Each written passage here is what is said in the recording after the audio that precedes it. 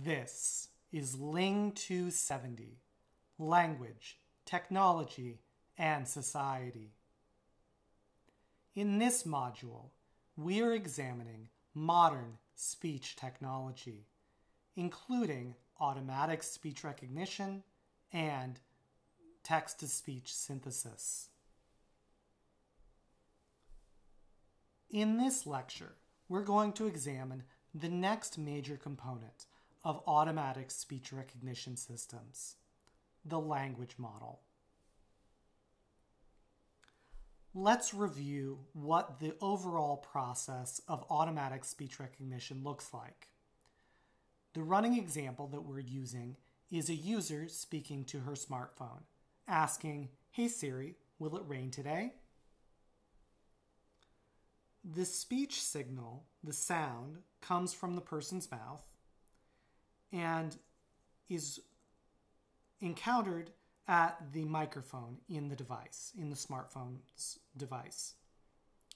The microphone includes an analog to digital converter that is responsible for taking the analog audio sound wave and returning a digitized representation. The acoustic model then will extract features from the audio signal. At every frame or time slice, we will take a segment of the speech signal, extract features, and pass that to a hidden Markov model.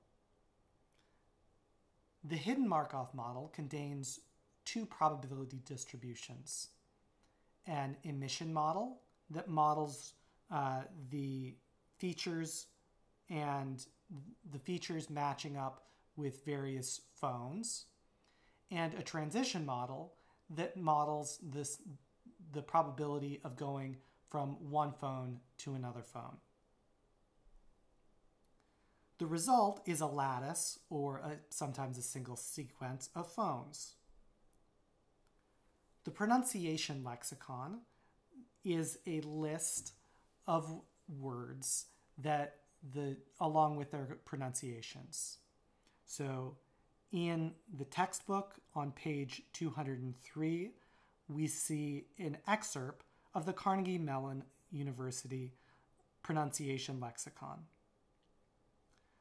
So the lexicon has words along with their pronunciations. And the lexicon is used to provide a transition from the list or lattice of phones to a list or lattice of words. The question then is, how do we know which sequence of words to choose? Therein lies the role of the language model.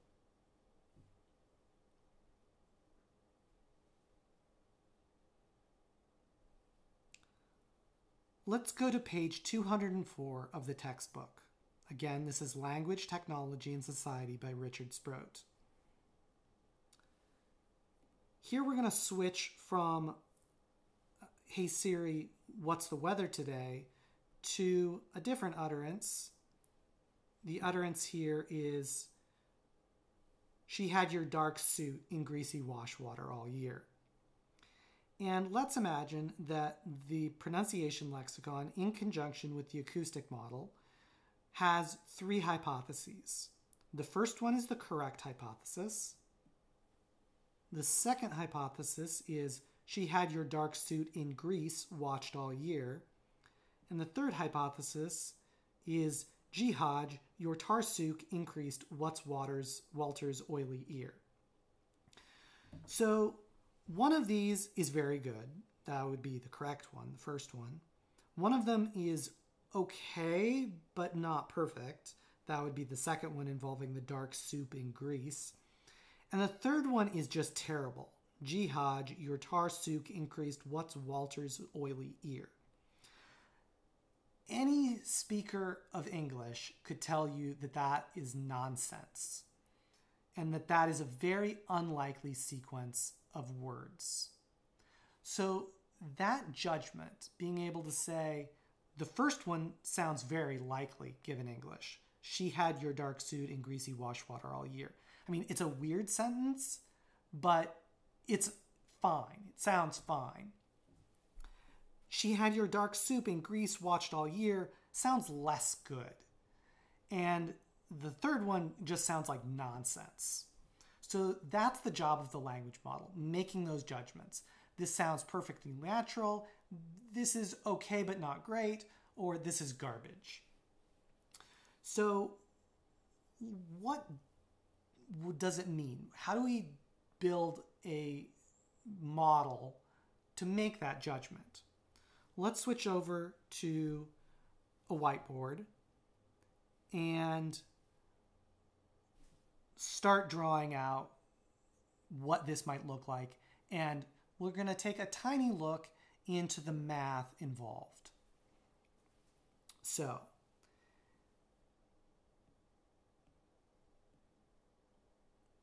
a probability in a language model is going to give us a probability of an utterance. So,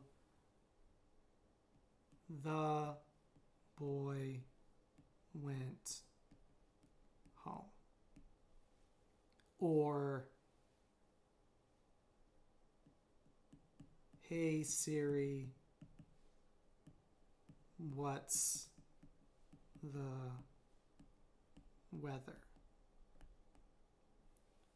Or, she had your dark suit in greasy wash water all year. Or, she had your dark soup in grease watched all year. Or, Jihad, your tarsuk increased what's Walter's oily ear. So I'm not going to write out all three of those, but we'll put placeholders. So this is hypothesis 1, hypothesis 2, and hypothesis 3. So hypothesis 1 is she had your dark suit in greasy wash water all year. Hypothesis 2 is she had your dark soup in grease watched all year. And hypothesis 3 is Jihad, your tarsuk increased what's Walter's oily ear. So a probability model is going to give us a number that at the smallest is 0 and at the largest is 1. So a probability is going to be somewhere in this range. And we would like it to be the case that the probability of hypothesis 1 is greater than the probability for hypothesis 2, and that the probability of hypothesis 2 is greater than the probability of hypothesis 3. This is what we would like our language model to give us.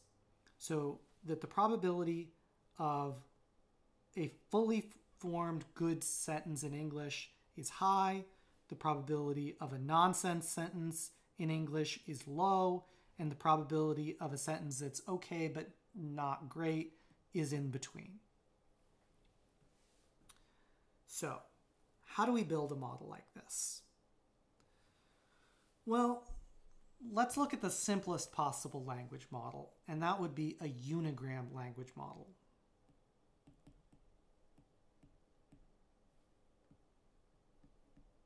So here I'm using LM to stand for language model. So let's say we've got a text. This will be a very simple text. The cat chases mice.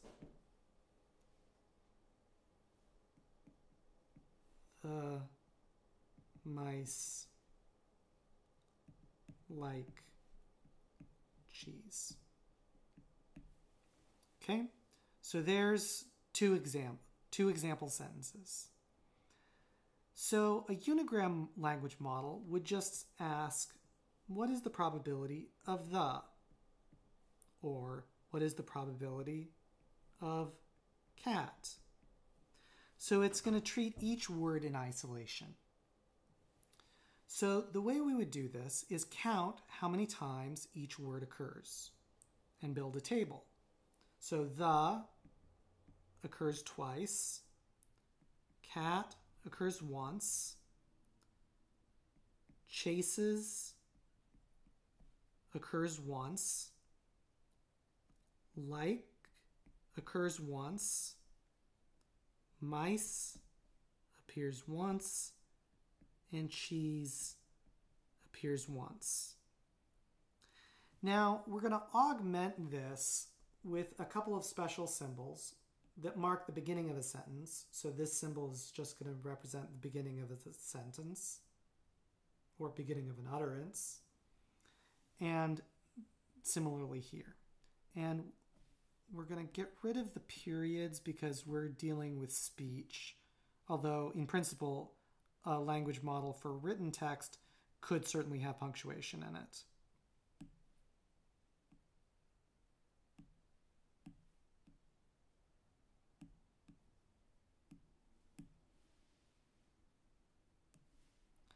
And we'll add an end of sentence symbol. Which means that we also have beginning of sentence occurred twice and end of sentence occurred twice. Now, based on these statistics, we can calculate a unigram language model. So let's add up the total number of tokens. 1, 2, 3, 4, 5, 6, 7, 8, 9, 10, 11, 12. So 12 total tokens. And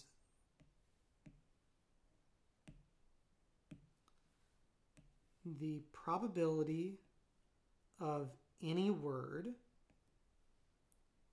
is going to be equal to the number of times that word occurred divided by the total number of tokens, the total number of words.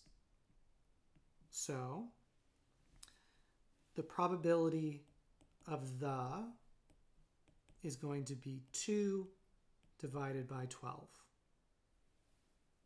So if we break out our calculators, that'll give us a particular number. So let's do that.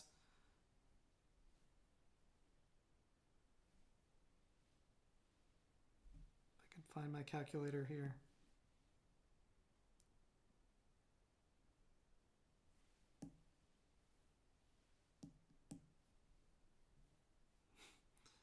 Never mind. Sorry about that. Anyway, it's 2 divided by 12.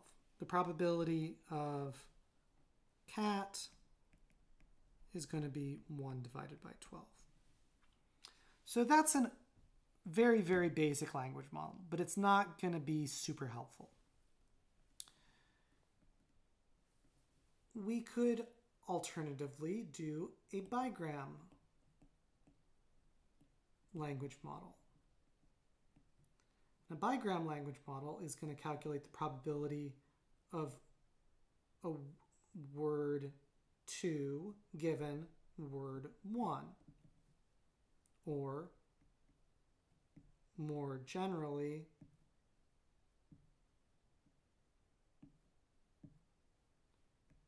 the probability of a word at a particular time given the probability of the word at the previous time.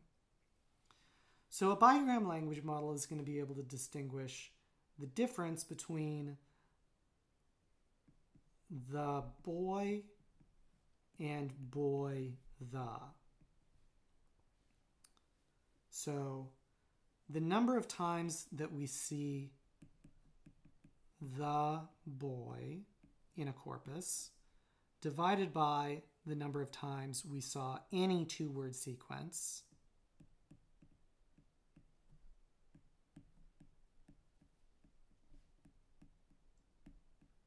is going to be a lot higher than the number of times we saw boy, the,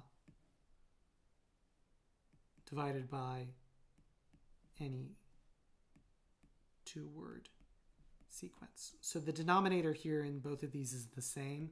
It's just the number of two-word sequences there were in our corpus. So the boy happens a lot more often than boy the. So the probability of the sequence the boy is going to be much greater than the probability of the sequence boy the. So this is an example of a bigram language model. To generalize this, an n-gram language model is a model that says, what is the probability of a word n given the 1 through n minus 1 history?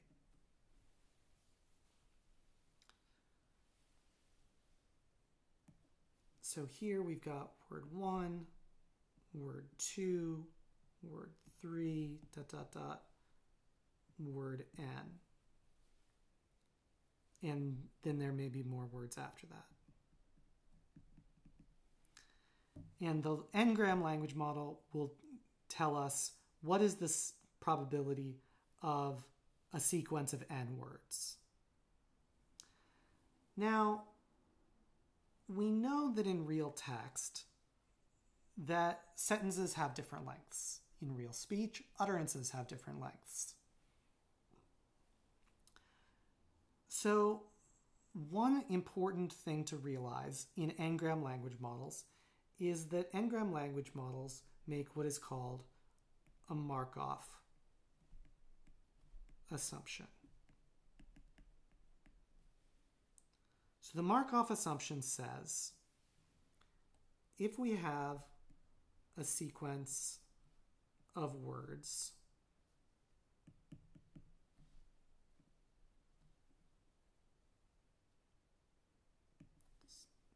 up to t, let's say we have a sequence of t words, that the probability of the sequence can be approximated by looking at only words up to the Markov limit, or the history.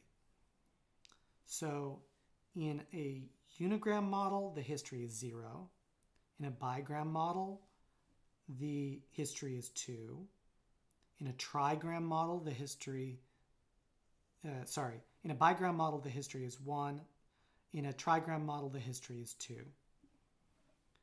In an n-gram model in general, the history is n minus 1. And for a very long time, through the beginning of speech recognition through about to 2010, maybe up to 2015, n-gram language models were considered the state of the art in speech recognition and in many other tasks that used language models, including machine translation. Beginning in around 2010 or so, neural language models, so language models based on artificial neural networks, came to prominence. So the textbook doesn't talk too much about this because this occurred after the publication of the textbook. So in a neural language model, you could still calculate language models that use a Markov assumption. So you could still calculate an n-gram language model. But neural language models in general can be set up without the Markov assumption, which allows you to calculate the probability using an essentially unlimited history. Neural language models that don't use the Markov assumption tend to be more computationally expensive to compute and often rely on large amounts of training data. But for languages where that large amount of training data is available, these recurrent neural language models have vastly outperformed the traditional n-gram language models. So one of the things that the author in the textbook notes is that n-gram language models have been frustratingly difficult to beat. In the time since the textbook was published, neural language models have been able to do exactly that. So let's go back to our slides.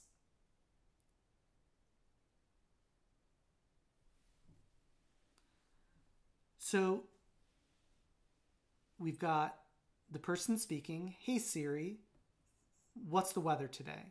That gets picked up by the microphone. The microphone converts the audio signal into a digital signal. The acoustic model then performs feature extraction and uses an HMM to result in a hypothesis lattice of phones. The lexicon then is used to look up pronunciations of possible words and converts the lattice of phones into a lattice of words. The language model is then used to score those words. So the language model is going to be able to distinguish between these three sentences. So if the language model was trained on regular English speech, the language model should give a good score to this sentence, hypothesis 1. It should give an okay score to this sentence, hypothesis 2, and should give a really terrible score to this sentence, because it should know, based on the statistics that it's calculated in a corpus, in a training corpus, that jihad, your tar souk is a very unlikely sequence of words in English. So the language model will then give us a one best hypothesis. Will it rain today? Or, "Hey Siri, will it rain today?"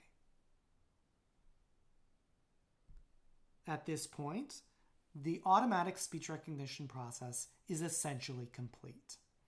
So the smartphone has software on it that performs automatic speech recognition.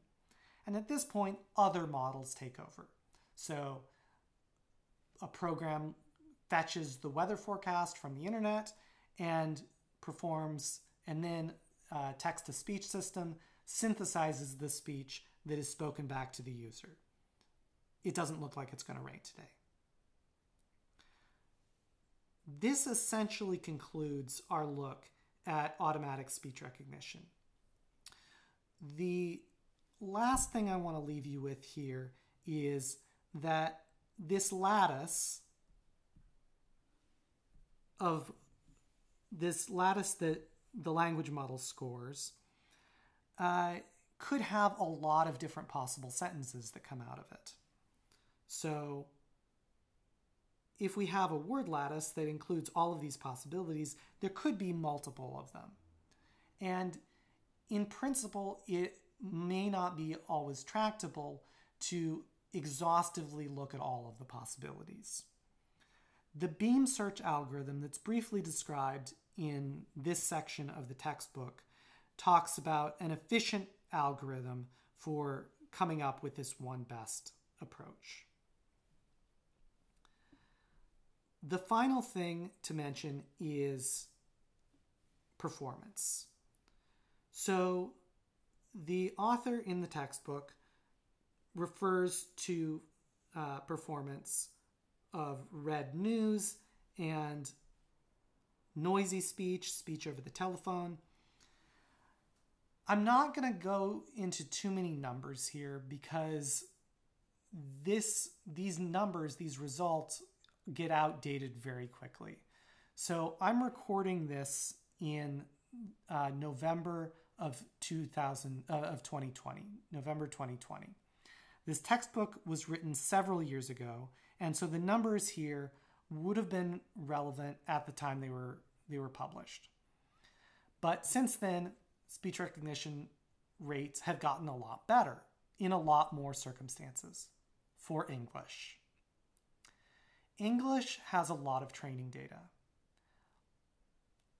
There are a number of other languages that have sufficient enough training data that we're able to get very good results. So this includes Chinese and many of the major European languages. However, there are hundreds and thousands of languages that have absolutely no speech recognition technology that's ever been built for them, and many others that the performance is still very poor. So that's where we're at, and this concludes our look at automatic speech recognition.